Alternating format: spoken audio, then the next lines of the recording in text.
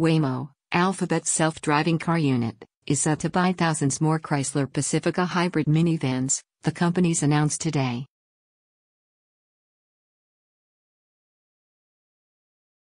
The deal, made between Google's parent company Alphabet and Fiat Chrysler Automobiles, is set to expand Waymo's fleet, with first deliveries beginning at the end of 2018.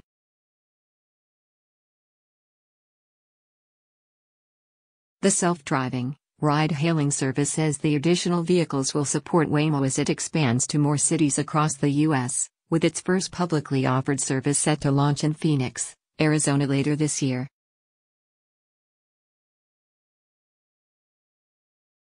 Scroll down for video.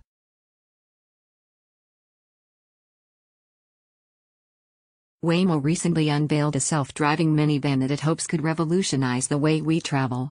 It showed off the technology at the closely guarded fake town dubbed the Castle, 120 miles southeast of San Francisco.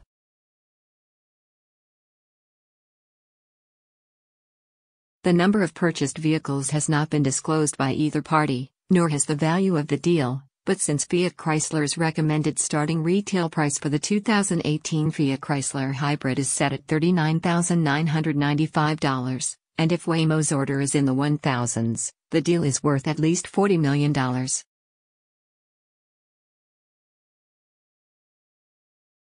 According to Reuters, the deal could put pressure on Uber and General Motors to speed up their efforts to start their own self-driving, ride-hailing services.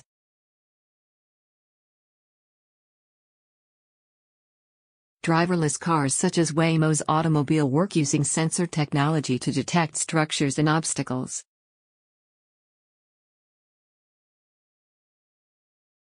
Waymo uses LiDAR, light detection and ranging sensor technology.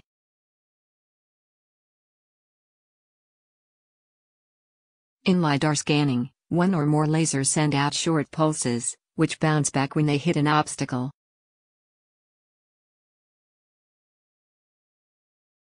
These sensors constantly scan the surrounding areas looking for information, acting as the eyes of the car.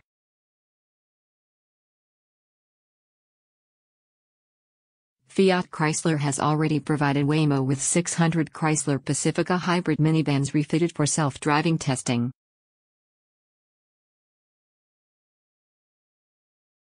Our partnership with Waymo continues to grow and strengthen. This represents the latest sign of our commitment to this technology, Fiat Chrysler Chief Executive Officer Sergio Marchionne said in a statement.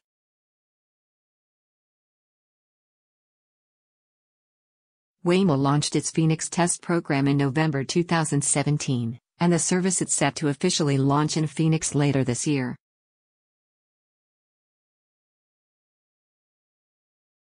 At first, passengers will be accompanied in the back seat by a Waymo employee, but eventually the passengers will travel alone in the robotic car.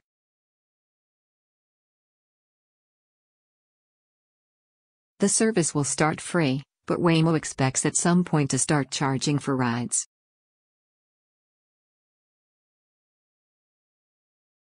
First to use the service will be those who are already part of the company's public trial already underway in Phoenix.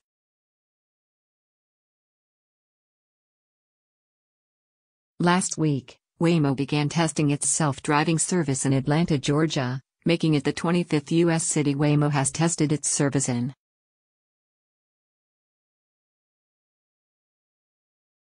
Among other cities the service is being tested in include San Francisco, California, Detroit, Michigan, and Kirkland, Washington.